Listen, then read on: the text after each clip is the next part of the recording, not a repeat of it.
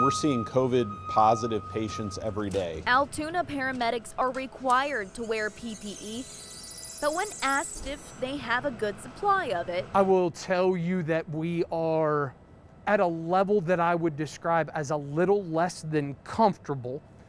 But as it currently stands, our call volume and our burn rate on our PPE, we're not in a depleted state. and they've had to adapt. Policy changes, Were made to ensure safety of patients and paramedics, including cleaning and sanitizing the ambulance. Now, the Altoona Fire Department isn't the only fire station in the metro doing something about the high number of COVID cases. And here at the West Des Moines Safety Center, they're doing things a little bit differently than in Altoona to combat the high numbers of COVID-19. as cases rise. I'm concerned. Assistant Chief David Edgar says, We have some intense cleaning that we do. with, It's UV lighting. so I put special glasses on to see the process. N95 is any patient contact with those, eye protections with any patient contact, gloves, any patient contact, gowns if it's suspected COVID. Every patient is treated as if they have COVID-19. We're doing the best as we go along that we can with it. Lakyn McGee, Local 5 News.